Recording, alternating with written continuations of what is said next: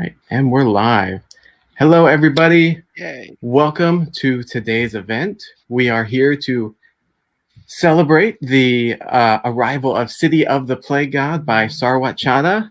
And in conversation with him, we have Roshani Chokshi, whose forthcoming book, Arusha and the City of Gold, will be out very soon. Was it April, you said? Mm-hmm. April 6th? 7th. But I think it seems like from the chat that everybody knows who both of you are. So let me just do the Vanna White section of this and I'll get out of the way. So today's event is going to be an hour long. The first 30 minutes are going to be the two of the authors speaking together. And then I'll pop back on screen and we're going to go through some of your questions. We're not going to get through all 44 that you have. But if there's a particular question you really want answered, like upvote the ones that you want. So those will be at the top and those will be the ones I'll get to. So crowdsource here. If you haven't read the book, seems like some of you have, but if you want to get signed and personalized book plates for these books, you can see down below, there's a button there for you. And then just to the side of that, there's the ask a question. If you haven't already been able to ask your question, make sure you pop that in there and get people to vote on it.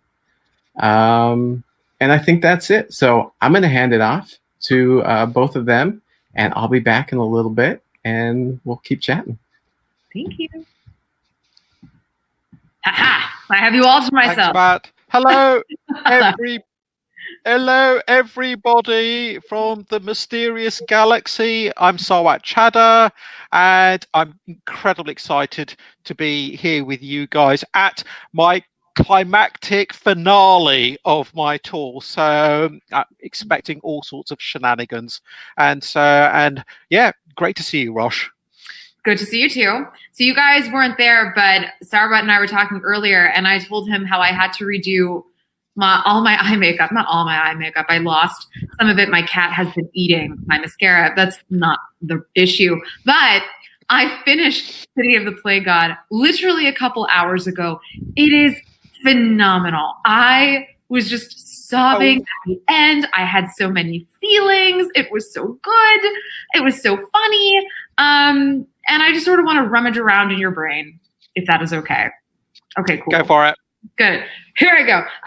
So, one thing that I really, really loved a lot about City of the Plague God, of course, is that it's the Mesopotamian mythology and the Sumerian mythology. And did you have a favorite god or goddess or monster when you were researching this? Oh, well, right. Yes. I mean, she's in there, Ishtar, and it was just like, she was so perfect She's so for funny. the story.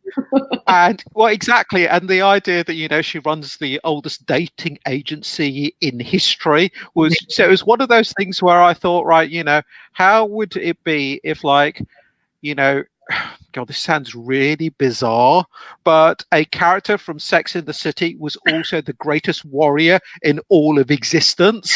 And that was kind of just, I've watched the odd episode, let me put it that way. Yeah. And so that sort of, but yeah, Ishtar was just so much great fun to write. And for those of you who don't know about Mesopotamian mythology, and why should you? Ishtar is the goddess of love and war. And so you take the idea of Aphrodite meet Ares, same person. And the whole little running in jokes that, she invented the little black dress for Chanel. And so just a chance for me to put all of that in. But then also she's the goddess of war. And I just thought that's the most fascinating juxtaposition imaginable. So yeah, Ishtar was like, she was, I think after Sick and I think even before Belit, I knew she was going to come in. She was perhaps one of my most favorite characters I've read in a book in the past couple years. Honestly, she was hilarious. All of the stuff about it. If someone would just listen to me, we would not be in these situations. And you're welcome for all these various things that I have done for you. There's this passage, and it's not super, super spoilery, But when Sick is in Ishtar's home and he's looking at all these various portraits of her, the Toulouse-Lautrec moment, the Da Vinci moment, and I just could not have been more obsessed with her as a person and her love of Jimmy Choos. I was actually looking at a pair of Jimmy Choos yesterday, and I was like, I also understand this violent love of designer shoes. It leads me down dark, mysterious paths as well, so I can relate. Well, I mean, it wasn't something I consciously intended when I started writing A City of the Plague God, but I don't know, it just like seemed so right. And oh god, we had like fashion magazines that I was flicking through for the research. And so yeah, on the one hand, you can do research by going to libraries, and then you can go to museums, which I did do. But on the other hand, you can just grab as many copies of Vogue from your newsagents, think, yeah, that's how Ishtar would dress, those are the accessories she'd have. And it was like, yeah, it was great fun. And of course, the opposite to that is I wanted to, Nurgle, the big bad. And of course, he had to be the diametric opposite of all things she represented. And also, I felt it was like slightly tragic in a way that it's implied that they are the last two that are left. All the other Mesopotamian gods have faded away, and it's now just Ishtar and I suppose, yeah, love and war and disease, which is the bizarre thing, because I wrote in 2018, I thought, right, what would be the most devastating thing that could happen? So yeah, if this rampaging disease went through society, then nobody could stop. But that's pure fantasy. I can do it any way I like. And then 2020 hit. Yeah. Yes. I always loved the relationship between Ishtar and Ereshkigal and the stories, and I was obsessed with. It was almost this like flipped Hades and Persephone setup of how Ereshkigal and Nergal even got together, which I thought was delightful. I was wondering if you wouldn't mind summing it up for readers, because I think that it is hilarious and I think that they might appreciate. I was always wondering, I was like, is he going to work a love story in here too? And like, this is how divine marriages usually end up ending. But one of the fun things about the whole book is it's all about sibling relationships. And so Sick, the main character, it's all about his relationship with his older brother Mo, who died 2 years previously, and loads of unresolved emotions and feelings Sick has. In a nutshell, Sick ended up always staying at home, working at his parents' deli in New York, while the older brother Mo went back to Iraq to help rebuild it after the war. And Mo was always going on the adventures, and he never took Sick along. And it was always the idea, oh, maybe I'll go next year, maybe I'll go next year.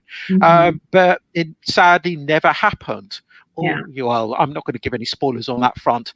And then what I thought was great fun was the relationship between Ereshkigal, who's the older sister, and Ishtar, who's the youngest, and poor Ereshkigal, she is the queen of the underworld, but Ishtar is the glamorous younger sister, and that was what was so fun writing it. You realize, right, these can be the most powerful divine beings in the universe, but they're still bickering because they're still siblings, and I think that's something that sometimes, gets missed in like all these divine relationships, when you think, actually, what, they may be the god of thunder or this or that, but where's the sibling antagonism? And Nurgle gets thrown into the middle of it. So Nurgle is Ereshkigal's husband, but if you read the mythologies, it wasn't the most romantic of marriages and relationships. So, they're forced together through necessity than any great love. And you can tell that there's that constant tension, because clearly Nurgle doesn't want to stay there. Yeah. And it was, but you know what it's like? At the end of the day, you can have as many spectacular scenes or action moments or whatever, but the readers are there for the relationships, and the deeper, the more sincere the relationships are, the the more real the characters are, and the more the characters live on, hopefully, in the reader's memories. Because I think, yeah, I'm just like that with my older brother or sister or whatever. And yeah,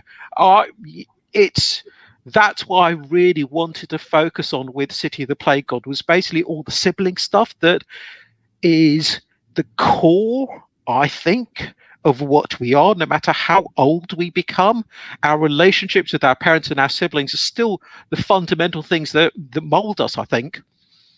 I think that's beautiful. And I love especially what you're saying about how when it comes down to a story, we can have all these cool, shiny little parts.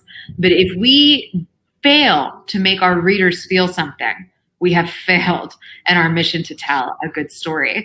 And, you know, you included some of my, I wouldn't call them tropes necessarily, but certain aspects that I think always make a story kind of sticky to me. I think my favorite character was, and I'm going to mispronounce this, Kasusu? Yeah, you see, every time I've asked somebody how you pronounce it, they've always given me a different answer. So whatever works. Right, oh gosh, now you put me in. Kasusu. Yes. Kasusu. Yes, and you guys will meet Kasusu in the story, but they are this sentient angry weapon and is hilarious. There's like that one line, like, I was there at the Battle of Thermopylae. Here I am, beheading Leonidas, and I'm working so hard to like be a good hero, heroine, sword, and weapon, and you guys are boring, and you guys suck. It was the funniest thing, and I think that's one of the beautiful things about revisiting ancient mythology and enlivening it in some way. And that comes down to giving personality traits and personality quirks to things that people wouldn't normally think about, such as what happened to Excalibur? How did he really feel lying at the bottom of this Welsh lake indefinitely? So, thanks. You know, I especially with all of our wonderful Rick Riordan Presents books, our companion in arms, I think we always have a battle that we're writing about at something. So I'm actually very curious, if you could bring any ancient weapon into a battle, what would it be and why? Was there something from Mesopotamian mythology that you were just like, oh, absolutely, I would ride into battle with this? Well, this is right. So, yes.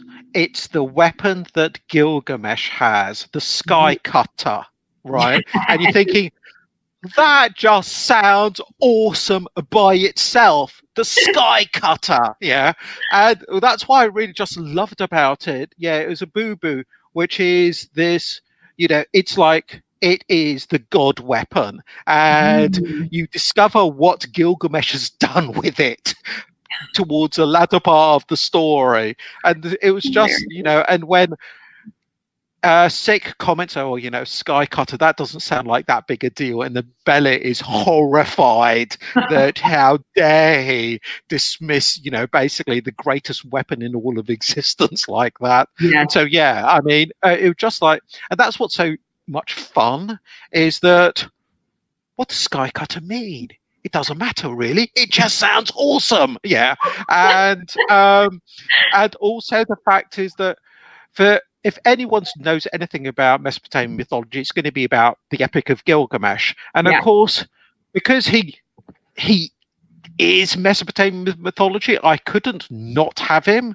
But because he is so colossal that literally and metaphorically, I was worried that when he appears, the reader thinks, well, that's the adventure sorted. He's just going to basically knock everybody's heads together, game over, and I might as well finish the book. And so there was a lot of interesting development about his character to make sure that he's still a significant presence, but he doesn't steal everybody else's thunder. Yeah. Yes. With a weapon like Sky Cutter, he obviously could literally steal everybody's thunder. So that was what was so much fun. But then, you know, Kasusu was like, I really want to do the Sergeant Major character. Yeah, like, you know, the Marine drill sergeant. Yes. That was who I had that was the voice I had in my head when I was writing him. And so it was like just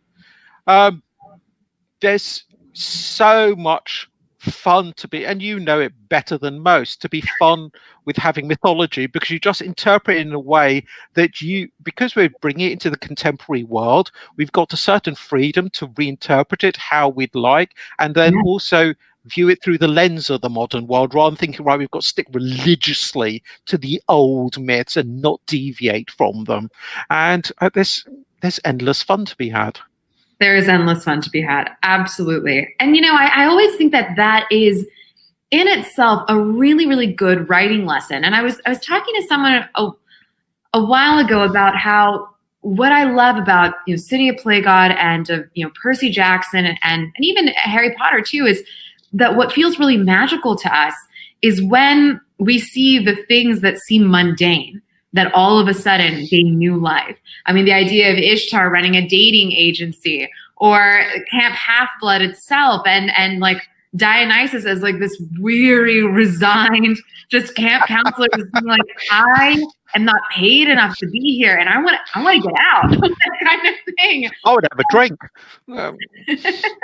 All these sorts of things, I think, are what brings the story to life, and especially the side characters. I'm just I think where I really fall in love and get hooked into a story is when the side characters make me love them, especially when they have like just some sad obsession with something, like Kasusu and his whole like, we haven't decapitated anybody and it's been a long time and I'm sad. And another thing that I really, really loved that you talked about was, when I think about the Epic of Gilgamesh, it actually has a huge amount of real estate in my soul. And I blame my dad for that. So when my husband and I got married in 2019, my father pitched a fit and he begged and he pleaded that instead of a wedding cake, we would have a wedding ziggurat. Oh my gosh. Fantastic. I was like, in what world, Father, does our combination of a Roman Catholic and Hindu wedding meet a stepped pyramid from the days of Shapur the First? And so, actually, you could argue, literally, that would be the middle ground, wouldn't it? God. If you measure the distances between the two. He would love you. Makes perfect sense to me. Maybe for my anniversary, I'll try to make a ziggurat cake. When you came across the research, was there something that you absolutely loved that you wanted to put into the book that you weren't able to, like some random fact or some cool word like ziggurat? Yeah, right. So I'm in a really fortunate position because I live not far from the British Museum. And so I'm just going to be a little bit nerdy here. But Mesopotamian mythology was rediscovered in the mid-19th century by British and French archaeologists. Mm-hmm. And for better or for worse, they took a lot of the stuff they found and brought it back, to London and Paris. And so for my entire life, I've been visiting the British Museum, and they've got this. So everyone knows about the mummies and the Rosetta Stone and the Elgin marbles, but there's a huge permanent exhibit of Mesopotamian friezes from the lion hunt of King Ashurbanipal, and it is just. And what's so funny is that. So he was like the last great Assyrian king. And he goes out in chariot, fighting lions, conquering kingdoms. But he also has a stylus in his belt, because one of his proudest boasts that, I, Ashurbanipal, am a conqueror of the Elamites. I've slain these mighty lions, and I'm also fantastic at mathematics. I thought that was brilliant. And so that's one of his boasts, and that stylus that he has tucked into his belt is to, say, yeah, because, every now and then I'm just going to sit down, work out the size of the ziggurat, how many stones we need, and and I just thought that, so there's that bizarre juxtaposition of a world conqueror that's basically really boasting about how he can do trigonometry. I thought, right, that's going to have to appear in book 2 somehow. I think that is the best thing I've heard all week. Look upon me and despair, mortals also witnesseth my geometry skills. You have got to make that a character in something else. Like, nobody appreciates me. Like, nobody asks about my ability to you see, you have to remember, before I became a writer, I spent 20 years as an engineer, so mathematics means a lot to me. I didn't know that. That's really cool. I love that. Oh, thanks. And so, yeah, so Ash Urbanopal sort of touches my engineering soul with that boast of his. That's adorable. You know, and the Epic of Gilgamesh is fantastic. And I can't remember which translation I had read, but I just loved that idea of what's it all for? And I think there's this line in it, and it was just like, death is reserved for humans. And when you think about that in the context of these great stories, why do we tell them? And what's the thing that's truly immortal? And I really felt when I was reading City of the Plague God that the immortal thing, and I think you even have a line in there, that the thing that really lasts is love down the ages. And that was just such a beautiful thing to read, particularly, you know, just coming out of 2020 and whatever happened last week. So like just all these things and trying to hold on to that hope. Yeah. Go ahead. That meant quite right. It's one of those situations where we really underestimate. I think the problem is love has become such a cliche. What does it actually mean? Right. Yeah. And so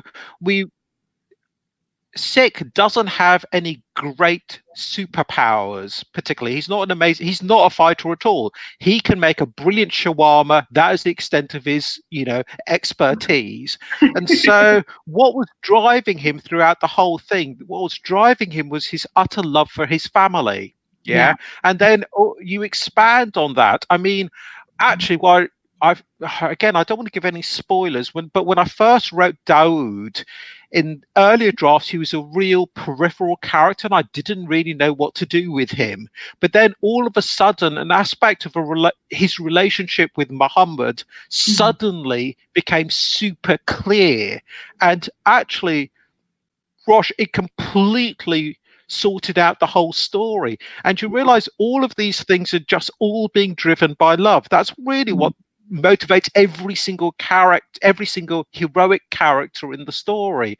And Belit's feelings towards her mother, and Ishtar struggling with trying to make Belit her own woman, right? But Belit doesn't want to be her own woman. She just wants to be her daughter. Yeah. And I just, when you go into Belit's chamber and you see all the pictures, because I felt that was an aspect that I really, really wanted to explore, and of course ended up being the defining attribute of Gilgamesh, because his relationship with Enkidu is what drives him. And then you realize that in City of the Plague God, what the extent of what Gilgamesh loves has transformed him. Yes.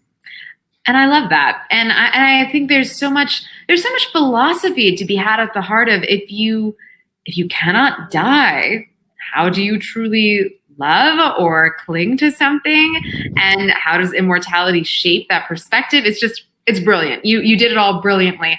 And I know we only have you knocked it out of the park. I know we have a few minutes before we can get to everybody's amazing questions, but the last thing I have to ask, and the person who was asking, I shouldn't say person, is Teddy, my cat, who was delighted by the amount of cats in City of the Plague God. And he earlier was trying to sit on the keyboard. He was so desperate to meet you, but I don't know where he went. Oh. So I suppose I now have to ask, 1, do you have a cat? And 2, why are there so many cats in this book? Yes, we have. Right, I don't know. Right, we have Tiger, and he's around here somewhere. So yes, we've had a cat. Oh, right, we've had several pets, but the Tiger is part of the family. He's very, very, very much part of the family. So actually, it was a foregone conclusion, and it was also the fact that. Yeah, I mean, I grew up with cats. Yeah, we've got a cat. My sisters, they're just cats. Yeah, but My wife is a dog lover, and so I'm not neglecting the dog aspects. So there was a period where we were dog sitting for a neighbor for a couple of years, and that was really sweet too. So, but yeah, we have cats. I love that. And also, there's something Middle Eastern about cats, and I think it's probably because of the Egyptian thing. And so it seemed a really, and also it's a really fun way of introducing the Lamassu. And so I thought that was just, it was just, I love that. as you said, it's that, as you said earlier, it's the mundane then becoming magical, and my cats were the answer to that. Yes. Absolutely. Is a Lamassu the same thing as a Shedu? Is that the same thing, kind of? Yeah, right. You see, I actually think because Mesopotamian mythology is so ancient, there's so much that has just come out of it. Because I think the Sphinx was originally a Lamassu as well, but it's got exactly the same attributes. Right. And so it's sort of, I think there's an interconnection with a lot of those mythic beasts, and a lot of them, the sources probably originate from Mesopotamia if you probably go back far enough. And this is one of the things that's fantastic about being down at near the British Museum. In the British Museum, there's a stone tablet called the Flood Tablet. And it was one of the exercises about translating cuneiform. And on this stone tablet is the story of a guy who gets contacted by the gods and told that they're going to wipe out humanity in a massive flood. And it's his job to build a boat and load as many animals on top of it as possible. And that's the first version of the Noah myth. And so you think, wow, there's so much that came out of Mesopotamia that was lost, but it's now bit by bit being rediscovered and realizing it's a source for a lot of things. Yeah. Oh, I love that you say that, because we talk about myths and also cultural traditions, and I think like the stories of the Great Deluge, we have it as an etiological story in the Bible with Noah and the Ark. There's an episode of it in ancient Hindu mythology, and I really, really love how they seem to sort of, I don't know, mythology and the sacred, they're like palimpsests, like you see sketches of things like Gilgamesh and his ziggurat and the Tower of Babel. I feel like those are whispers of something similar, so it's just so cool that you're playing with the mythology that's so old. This actually goes back to the very beginning, which is something that I want to briefly mention before we go on to the Q&A, is that when I was asked to join Rick Wright and present, my first impulse was I wanted to do a Muslim protagonist. So that actually was the starting point. But because in a lot of fantasy stories, if you say, right, it's going to be a character of Muslim heritage, it always ends up being the Arabian Nights. And so it's going to be jinn, it's going to be... And so what took me a long time was to find a new angle, because I love the Arabian Nights, but I couldn't think of anything fresh or new to bring to it that hadn't already been done. And so, but what was so funny was when I realized, wow, there is the oldest mythology in the world comes out of the Middle East. It was that real eureka moment where all of a sudden it became so clear. And you think, I'll just go to the absolute source. It's going to be the Epic of Gilgamesh. It's going to be all these gods that...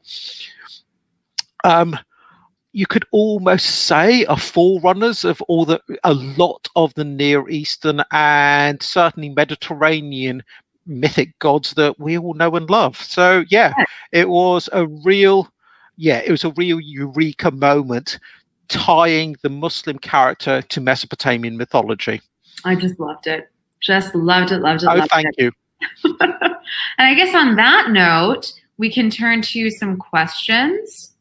Right? Looks like we've got more than 50 to go. Hi again.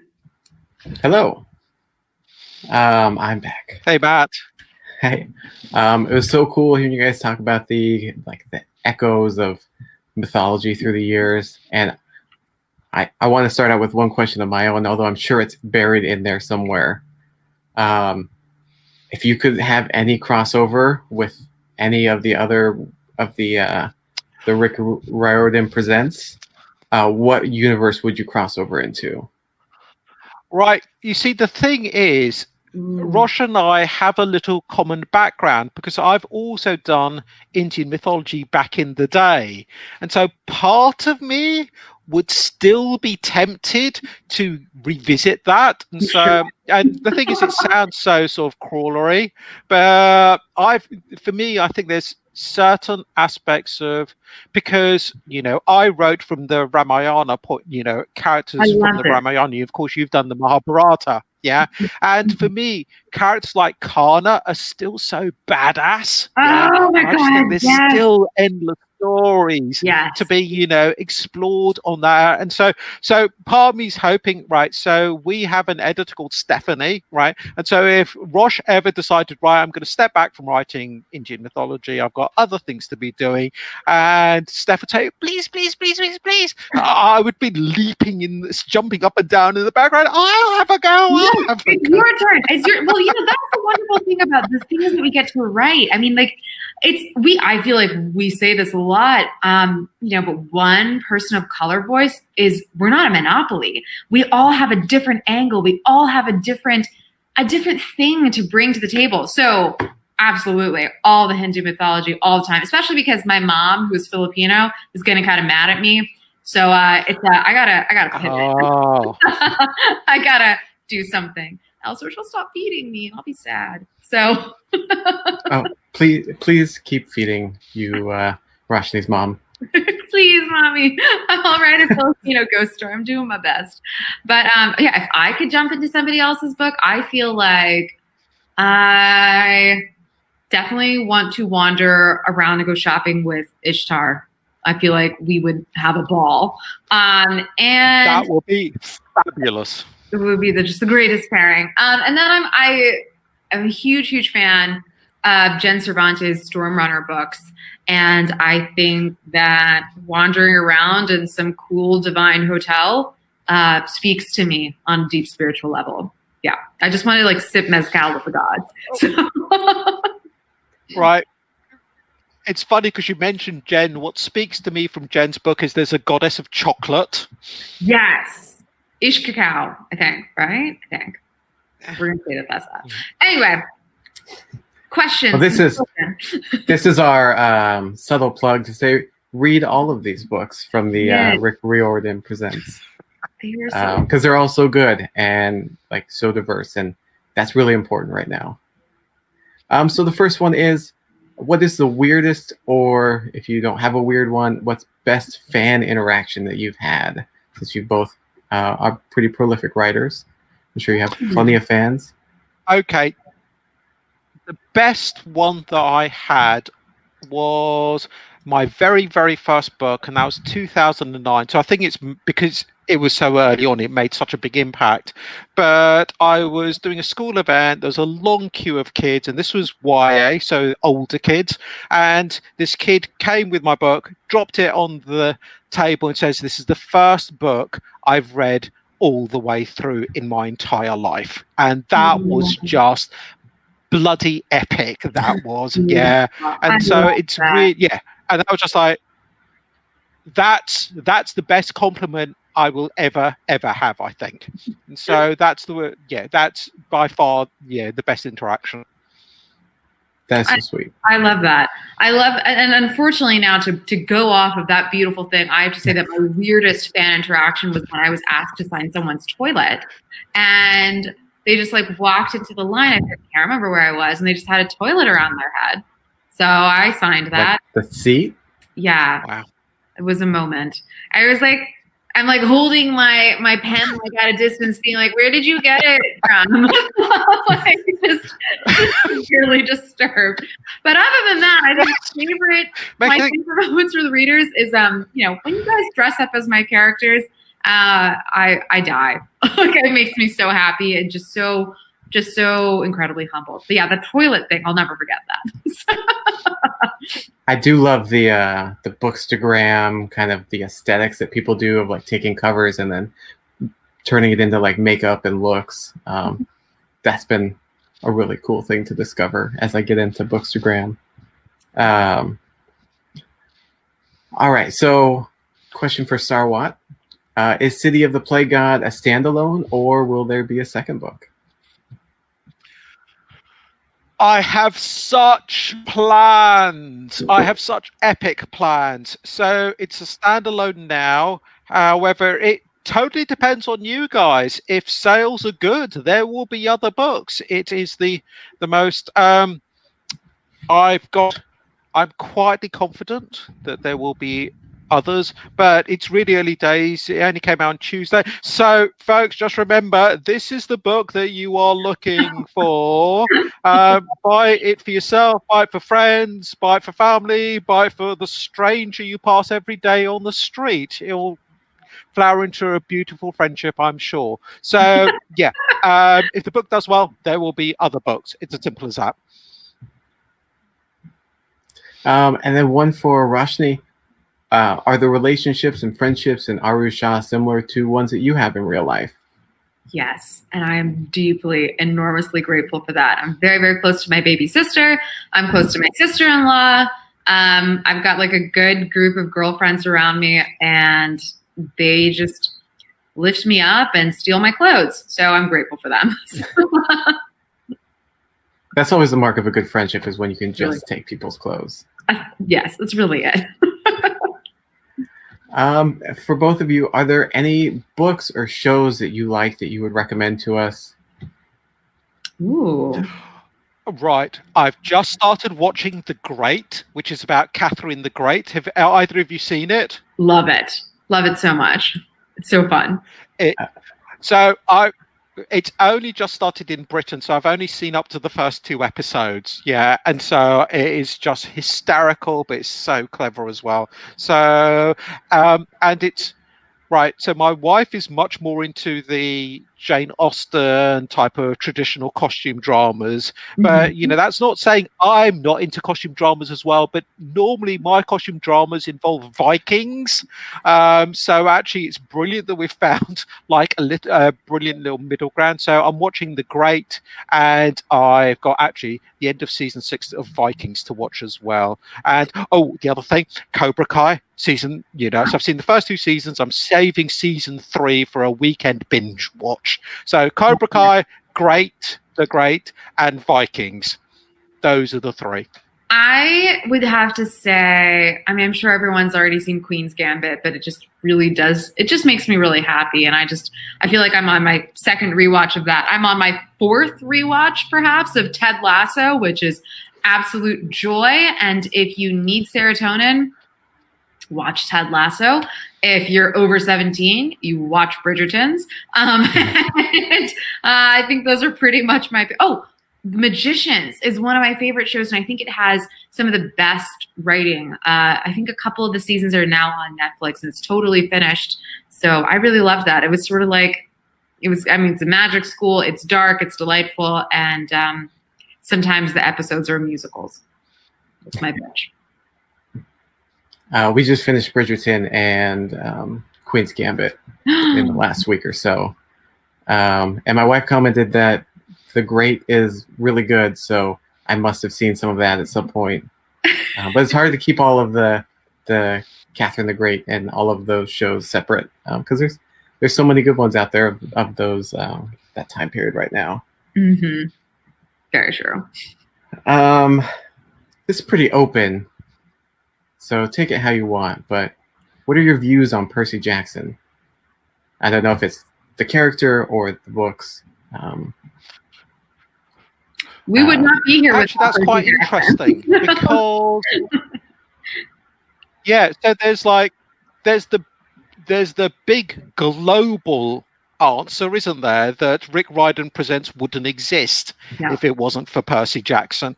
And actually, this goes back to something I remember from ages ago. There's visiting a local bookshop and speaking to the bookseller who I knew really, really well. And we got onto the subject of, and I think I didn't know Rick by then, at that point, so it's still quite early days. And she was saying how many kids are coming to Greek mythology now, and mythology generally, because of Percy Jackson. While I was always under the impression, they've read, Hercules and Jason, and now they've picked this up. No, it's completely the other way.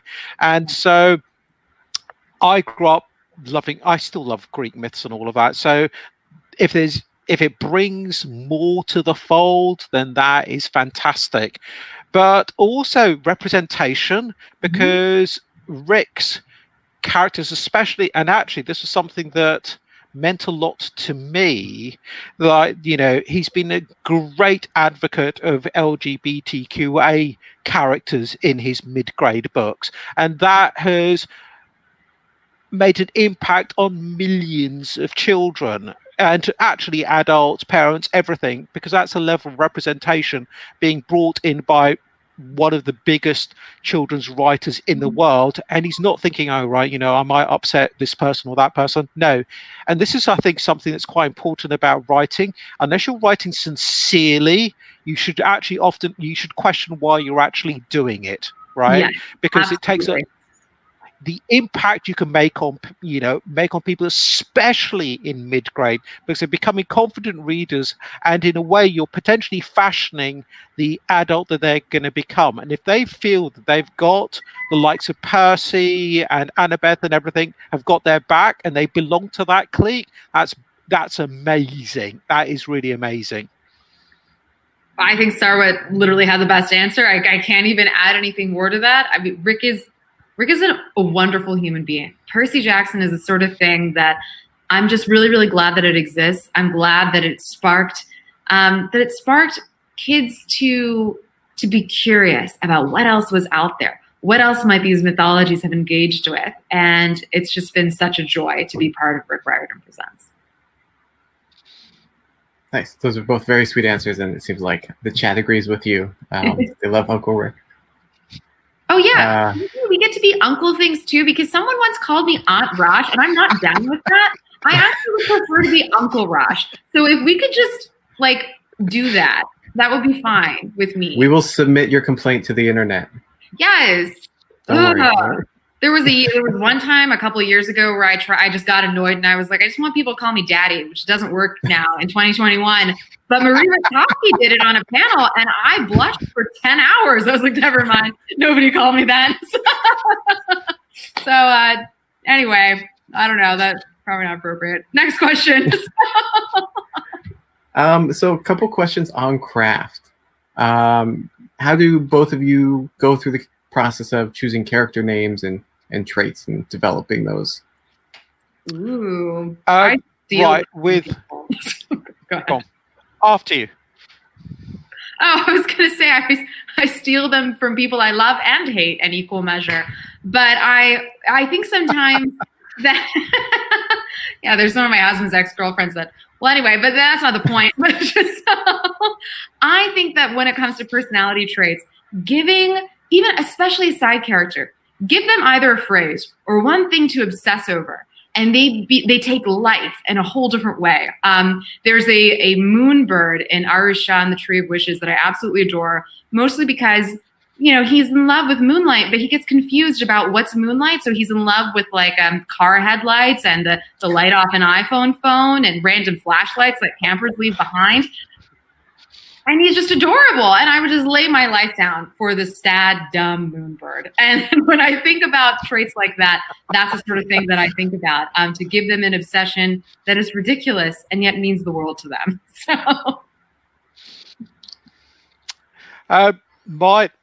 So the main character is called Sikander, right? And that worked on several levels. First of all, it abbreviates to sick, and considering it's a story about disease, I thought that would, fit neatly. But also, Sikander is the Arabic for Alexander, and Alexander the Great, he died in Babylon, he died in Ishtar's capital city, he died in Mesopotamia, and also Alexander means defender of the world.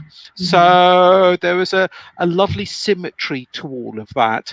And so it was, I don't know whether I'd researched it or I came up with it and it ended up just being a happy coincidence. I like to imagine I'm so clever, I'm so wise. I just came up with the namesake and it just fit perfectly on all levels instantly. But I think about, Rosh, do you really plan your main characters' names, or does just one pop out and you think, right, that'll do, I'll come up with something better later on, and then by the time you finish, that's their name? To me, names are. I take the naming of stuff very seriously, and I tried my best to kind of have. If I couldn't have, because like all the Pandava sisters are reincarnations of the actual Pandava heroes from the Mahabharata. So if I couldn't have the name sound similar, like Aru, Arjun, Bhim, Brin, at least I tried to match it up in terms of the meaning of each person's name, and so I did what I could. But I think sometimes I struggle with the names. I struggle with drafting. If I don't have the right name, I find that I can't keep going. Like there's something, it's like writing with a broken arm. Be the same way with titles, like you have to have the title ahead of time, or? No, I'm so bad at titles. I think I was actually taken off an email chain as my agent and editor were discussing titles. And I was just sitting there in the background like, hello? Does anybody want my opinion? Hello? So the answer was a resounding no. So that's fine. What about you, Sarwat? Do you have titles in mind? Yeah. I hate trying to think up titles. Oh my gosh, I don't think I've thought up a title for any of my books. So first book, actually no. Out of the 11 books I've written, I've thought the title of one of them. It's as simple as that. My agent thought up the first book. I thought up the second. My daughters thought up the Shadow Magic trilogy. And maybe I thought up the City of the Plague God. But even then, I was just thinking, oh, right, I'm just not sure I want it to be the city, but I need Plague God in there. Oh, I don't know. Oh, to be honest, it makes me feel anxious even discussing it now because I think, oh, should it have been another title? So let's move swiftly on. Okay. Another craft question. And this one's pretty open as well. What is something weird that you do while you're writing? Like, do you have any quirks about how you have to have things set up or things you have to eat while you're writing to get into, your headspace?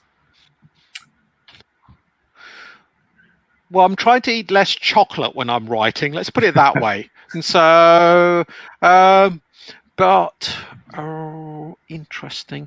Okay, right. Actually, bear with us for a sec. I'm just going to reach over to my shelf. I will be back in a second. Right. Oh, I love show and tell. It's always great. I can't do show and tell. My cat abandoned me. That was my one. Oh, no. That was my one trick. No warmth for you. I know. Oh my God. So all my books start with a big sheet of paper on the wall where I throw up all my ideas. And so that I cannot start a book any other way. It's got to be that big sheet of paper. And I was speaking to Rosh earlier. My background is, actually, no, I think I mentioned it to all of you. My background was engineering. And so I used to do designs on huge sheets of paper. And that's how I design my books. It's funny. I think there's a lot of engineering stuff about design that I've actually adapted to storytelling and assembling books. I love how brilliant and intelligent that answer is. And then once more, I'm going to follow up with your hard-hitting, compassionate thing of this child. It was the first time he could read a book full through and through, and I'm like, I signed a toilet. I eat coffee grinds. I don't know why. I haven't been able to stop doing that. It's been 6 years. So, oh my God, where did he go? He left us. He'll come back. Probably have like a. Cool. Well, good. He didn't have to hear that embarrassing answer. But it's not like I'm eating used coffee grinds. It's not like I make coffee and then dig through the sludge and remnants and ooh, yum. That's horrible. I don't. I was going to ask. Yeah, no, that would be really upsetting. I don't know. I think it's a texture thing, and I like chewing on bitterness as I write. So they have chocolate covered coffee beans. That would have been better. I wish that was my answer. Well, I mean, you can still do your answer. It's too late. I can't lie. Those are really good. They got the bitter, and you are wired after a handful. It's just take it easy. Yeah. I don't know. So he should be back soon. Sarwat, come back. We miss you. I've got a question here for you while we wait. Okie doke. What is Arush's favorite Bollywood movie? And will you be writing, you talked about this a little bit, more series and Indian fantasy-based books to come? Because Nikita is here for it. Oh, thank you, Nikita. Let's see. Arusha's favorite movie. She loves watching Bahubali with her friends. Bahubali is the greatest. But when she's by herself, she watches Jodha Akbar and she cries over the love story and she tells absolutely nobody that sometimes she thinks that Aiden looks a little bit like Hrithik Roshan, and then she'll just like quietly just go sit in a closet and think about her feelings. So that's that. As for more books, I honestly think that with this 5th book, that it is all I have to say right now about Aru and her adventures.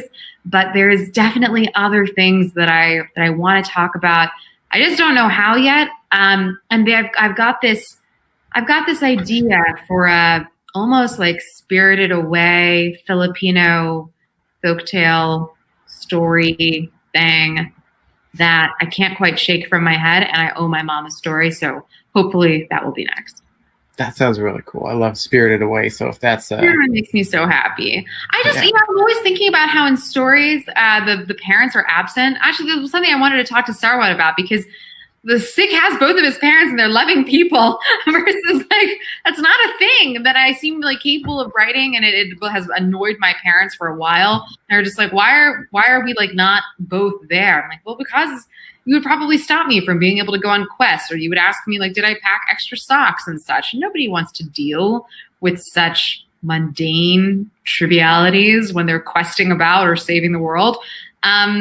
And so I wanted to write a book with parents in it, but like maybe not parents in it the way that we would imagine. So that's a very fair point. I mean, I know that, Disney often doesn't have like parental involvement in their stories. It would be so funny. I mean, well, the other thing is that with Asian fantasy, parental involvement just is like, hey, where the heck do you think you're going? Get back here. Dragged by your hair. You're just like, ow. So the end. Sad. Sarwat is not reconnecting. I have re-invited him, but he's still not popping up. Sarwat, come back, or I'll just tell sad stories or something. I can answer another question while I've got. Oh, there he is. Oh, you're here. I was about to start singing and dancing. Everybody would have been upset. Oh, not R.I.P. Sarwat. I'm back.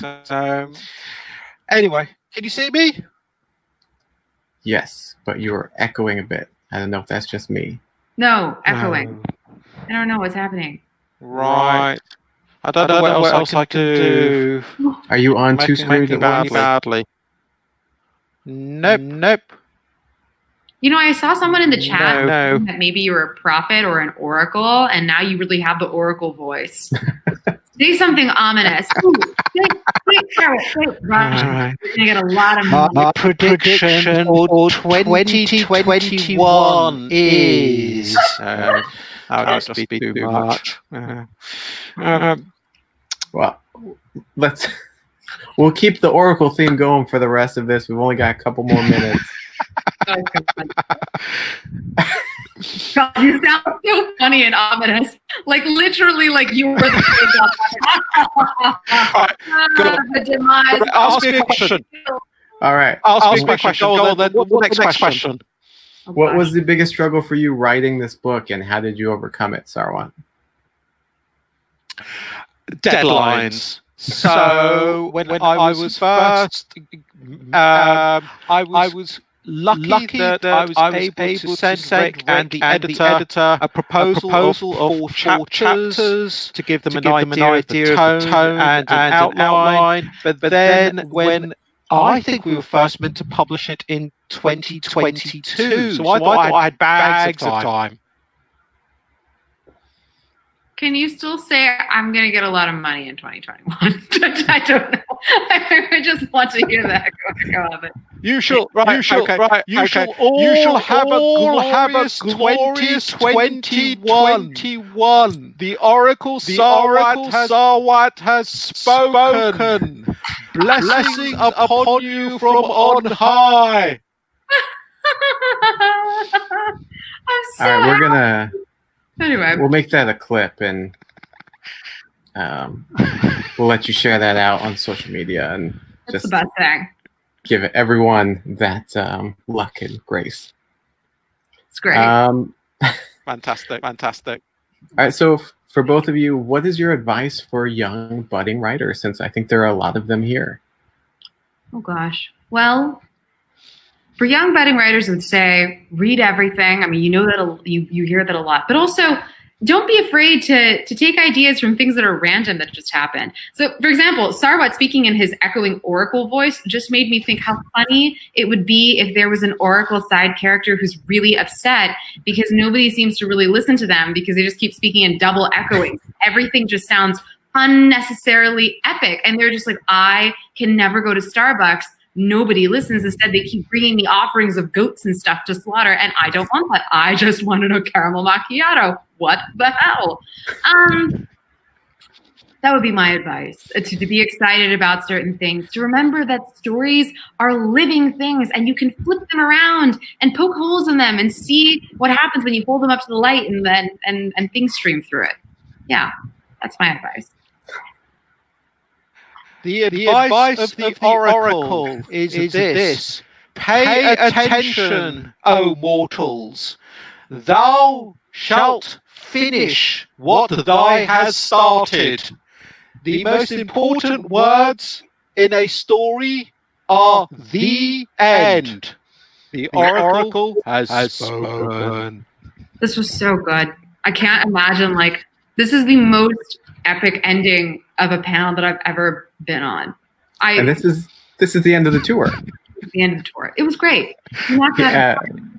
It is. I shall now return back to the realm which I came.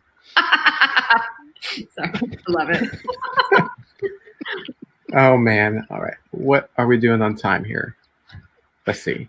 So we've got about 2 minutes. So I think that unfortunately is going to be the end of the questions. We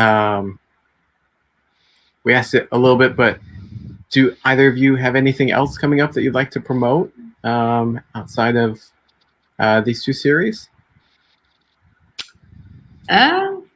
I've written a lot of stuff. Check out my website. If you want National Treasure without Nicolas Cage, you can read The Gilded Wolves. You want Hades and Persephone, but with Indian mythology, there's Star Touch Queen. Read all the Rick Riordan Presents books. They're absolutely phenomenal. Please get out there and buy City of the Play God. It's literally in my top 5 of the year. I could not love this book more. Huge congratulations, Sarwat. It's a triumph. Oh, thank you so much, Rosh. That really means a lot to me. So, yeah, I've written YA. If you're into the Knights Templar, check out The Templar's Daughter. So that would be my recommendation of my other books. So yeah. I don't know what else to say apart from may the blessings of the oracle be upon you all, and may your achievements be noble, may you walk the path of righteousness, and be excellent to each other and party on, dudes, because I'm a big Bill and Ted fan also. Well, I want to thank both Sarwat and Roshani so much. This has been such a fun conversation. I've learned so much and so many books to go read now. And I think everyone else does. So you don't have to go outside the house. Make sure you order them from the link below. Get those signed and personalized book plates. You can order all these books that we've talked about. All the Rick Riordan Presents are available. And, you know, reading is the best thing you can be doing right now, I think. True. So with that, I'll sign off. Thank you so much, everybody, for coming. And we hope you enjoy the rest of your weekend. Bye, everyone. Be good. Take care. And thank you. You're welcome. Bye.